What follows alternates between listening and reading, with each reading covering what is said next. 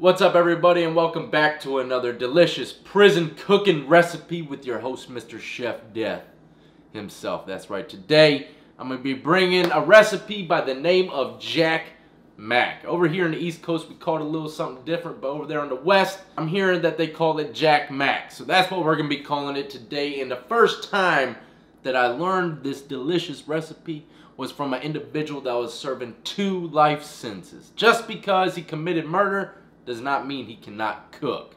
He happened to be one of the best cooks in the penitentiary I've ever seen. Now let me just say this before we get into the ingredients, okay? A lot of people say they might not have this stuff in their penitentiary. Well, every prison I've been to, and I'm sure a lot of prisons even from the East to the West Coast, have these ingredients. Now grab your paper and pen, take down notes, and learn how to cook like an official prison chef today. Alright, ladies and gentlemen, so first things first, we're gonna need an empty chip bag. I know it looks like, trash, but in the penitentiary, this thing has many uses. And one of the main purposes of an empty chip bag in prison is for cooking.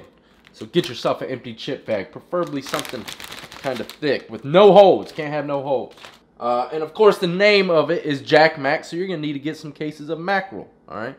Now, I took the liberty of already cracking one open and chopping it up. And that's right, it's a little bit of fish. A lot of people like to rinse the skin off. I don't really care, man. I chop it up, though I'm not rinsing no freaking skin off in the penitentiary. Now next, of course, is the top ramen, all right? Everybody cooks with top ramen in the penitentiary. There's so many different ways to cook these soups. If you haven't seen some of my other cooking videos, check out the playlist of delicious prison recipes. But yes, you're gonna need 1 top ramen. Doritos, ladies and gentlemen. Cheese Doritos. A lot of prisons get these. I don't care if you're on the East or West, they sell some kind of cheese chips, all right? Especially Doritos. Doritos are very common in the penitentiary, and that's what we're going to be using today. Now, let's go ahead and crack this puppy open. Some people like to, break it up nice and delicate. Nah, in the penitentiary, you got the concrete floors and the metal bars all around you. You just smash that money, When people hear this happening, when people hear that sound of, ooh, someone's cooking, then the seagulls come. Seagulls are inmates that ain't got nothing. They come saying, hey, let me get a bite of that, dog. Let me get a bite. Can't help you, stick. Keep it moving. Go to cell 229, D block, homeboy. Go ahead and grab your Doritos. Now, the Doritos come in 2 stages on this recipe, all right? Because the fish are already a little mushy. You want something with a little crunch. It gives it a little bit of a kick when you have a crunch to your meal. Go ahead and add about a cup full of Doritos into the bottom of this bag. Break them up. Be very careful not to pop a hole in the bag. Okay, if you pop a hole in the bag, it's just you're gonna have water leaking all over the place. You don't want that, especially if you have a state-struck cellmate. If he sees a little cheese water run on his cell, hey, it could cost you your life. Alright, so as you can see, it's broken up pretty decent. Nothing major. Now, you're going to throw your ramen in there. And this recipe, you are going to use the whole seasoning pack. That's right, a lot of people don't like to use the seasonings because they're high in sodium. Well, you know what? You only live once. I don't do drugs. Can I at least eat a freaking sodium pack? Go ahead and dump the seasoning right on in. Make sure you get every little morsel. Dump the ramen. Now, shake it up good. Let the seasoning get around the Doritos and the ramen. Make sure it's not clumped up. All that seasoning's not clumped up in one side.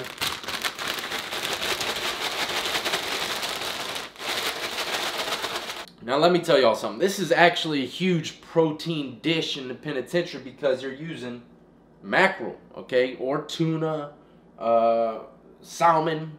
Okay, I've had salmon and tuna sold in the prisons I've been in. I've been in high-level prisons. They sold the same kind of fish, but mackerel's the cheaper fish, all right. But it still has a lot of protein. So when you see a bunch of people with mackerel pouches or tuna pouches, they usually got a little bit of money, and those are a high commodity, okay? People bring them to the poker table. They buy drugs with mackerel or tuna fish pouches. They do all. It's their currency in the penitentiary. The food that the state gives out, okay? I mean, on the boxes, it literally says for institutional use only. Okay, so no one else besides inmates are allowed to eat the majority of the food that they supply for free in the chow hall. Okay, so a lot of people try to eat their own stuff, and this is one of the most healthiest things you can buy off the canteen list. It's fish. And you know, everybody's a skeptic, even in the YouTube realm. To the penitentiary, you go to penitentiary, people are like, man, you can't be eating all that tuna. You know how much, what is it, mercury? I can't remember what they say is in it. Mercury's in that freaking tuna. If you eat it all day, man, you can die, you know? Man, come on, man, it's fish. It's fish, tuna. I'll eat a pouch of tuna every day. Get off my freaking back, dog. Go to cell 222 in D block. Now, last but not least, on this very intricate recipe, you're gonna need some hot water. I don't care how you get it. There's all kinds of ways to get hot, boiling hot water in the penitentiary. It doesn't even have to be boiling hot. I've cooked these things with ice cold water, believe it or not. Just get yourself some freaking water and try to get it hot. You know what I mean? I get mine straight from the sink tap. Let the hot water run for about 5 or 10 minutes until it's got some steam coming up off of it. And that's all it needs. You know, it doesn't have to be boiling. Now, a lot of people do not know exactly how much water to put into a recipe such as this. So I'm going to use my measuring cup to make it easy for y'all to make it at home. But me, personally, I've done a lot of time in the penitentiary. I can usually just eyeball it. But right now, we're going to start with 1 cup of hot water. That's all you need. 1 cup. Alright? So 1 cup of water for 1 soup and a half a cup of Doritos. That's all you're going to need. So once you add the water, you're going to wrap it up in a bag like this. Just roll it up like a burrito. And once you open it up in about 10 or 15 minutes, all the water will be absorbed into the chips and the noodle. Okay? So let's go ahead and let this puppy sit for about 10 or 15 minutes. And then we're going to bust this jank wide open. Alright, ladies and gentlemen, in prison you don't have a glass bowl. You do have little plastic Tupperwares. But usually people just bust the bag wide open and eat right off the bag as a plate. But today we're going to keep it classy. And just pour it right on in. Okay? Alright, as you can see, the Doritos got it nice and cheesy.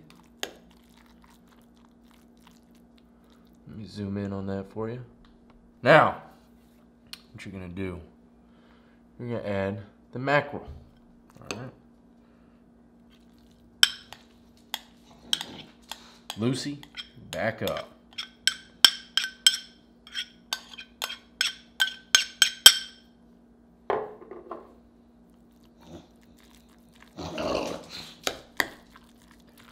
Give it a good stir.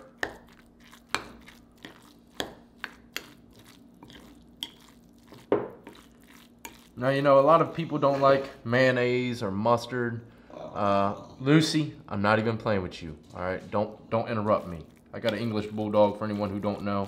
She's always here with me when I cook these delicious prison recipes. All right. Now you see, I don't typically like a bowl. I don't really like a bowl, but we're gonna keep it like that. Now, the ramen noodle soup that is right here, use the empty bag. Throw a handful, I'd say just a small handful inside of the empty ramen noodle bag. And this is the 2-part that I was telling you with the Doritos. I don't want too much, but it's just enough to give it a little crunch. Break it up just a little bit, not too fine.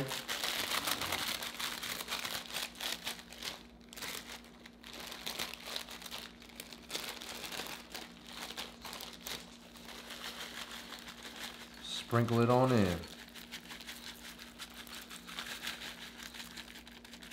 Got one that's a little too big.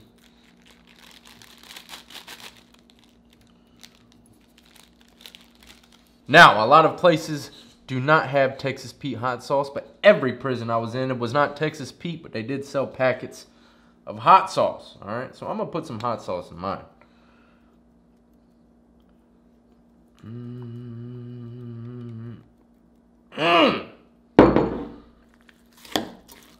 They also sold in prisons I was in mayonnaise and mustard packets. Now a lot of people are not fans of mustard and or mayonnaise. So I'm just gonna eat one without it.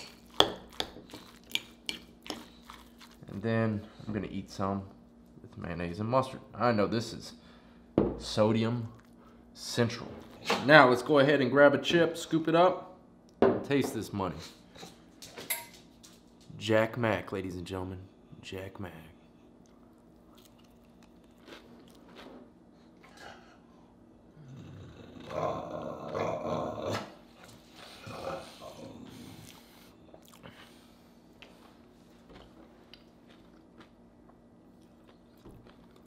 I swear on everything I love, man. If y'all haven't tried this, I don't care if you got millions of dollars. If you haven't not tried this before, you gotta try it. It's absolutely delicious. I ain't had mackerel. Lucy, calm down, girl.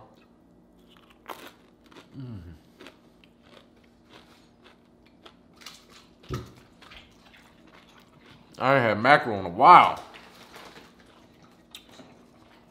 You know it's good when it makes your eyes lower a little bit.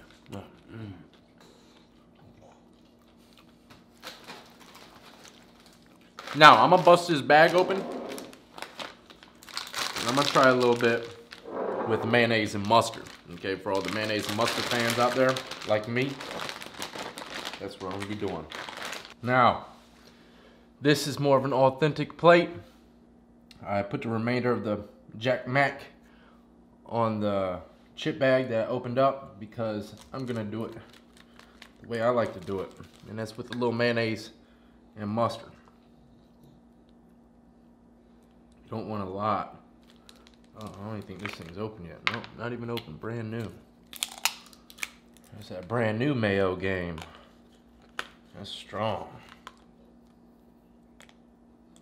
Be very quick about it.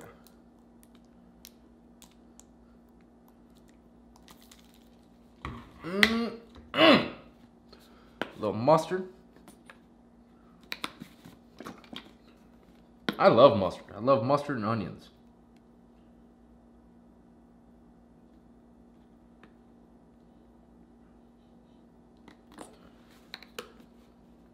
A little more hot sauce. Jeez. Very unhealthy, ladies and gentlemen. Very unhealthy. And there you go. That's how I like to eat my Jack Mack. With a little mustard, a little mayo. And like I said, a lot of people can't get these kind of condiments, but I could. Bottoms up, ladies and gentlemen.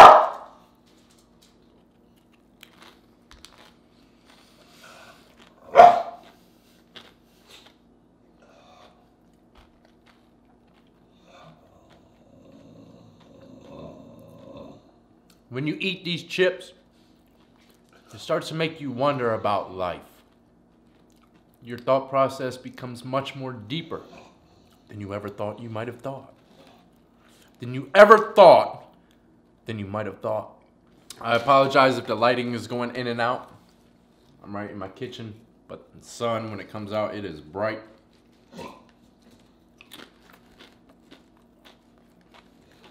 Delicious recipe, ladies and gentlemen. Delicious recipe. Till the next time, do not forget to hit that like and subscribe button if you enjoyed. Check out all the links. Check out all the links in the description of the video. Add me up on Twitch, Twitter, Instagram. Go check out my Patreon. Go check out my wife's channel, The Compound 24/7, with all the behind the scenes of our lives. Okay? And also go check out Teespring. Buy yourself some 23-in-1 merchandise and shut up, Lucy. I'm going to be bringing the Chef Death aprons back to y'all very soon. When I made about 200 Chef Death aprons. Them things sold so fast. It's unbelievable. So be on the lookout for those aprons coming your way. Again, if you don't know what they look like, I was wearing it in the beginning of this video. Lucy, go lay down. I'll give you something, okay? In 1 second. God. And as always, I salute to every last one of you who've been supporting me since the beginning, and everyone who is just now joining the lockdown compound. Y'all be easy. be safe, and stay free. Hey.